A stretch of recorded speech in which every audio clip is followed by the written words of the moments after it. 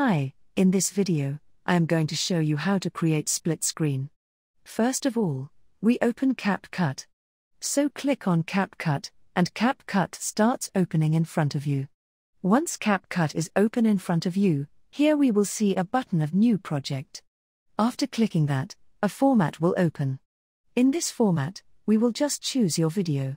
So select one of them, and then that kind of format will open. In this format, you will click on Add. After clicking on Add, a new project will start creating. Once the new project is created, here we will just scroll right here and then click right here. After clicking, we will just delete the ending of Capcut. So click on Delete, and that will be deleted. For splitting the screen, we will click on that plus icon, and that kind of format will open. In this format, we will just use another video. After choosing that kind of format will be open. In this format, we will click on Add, and 2 videos will be added to this project. And then click on the second video. After clicking, scroll to the last. After scrolling, you will see a button of overlay. Click on it. After clicking, your video will live.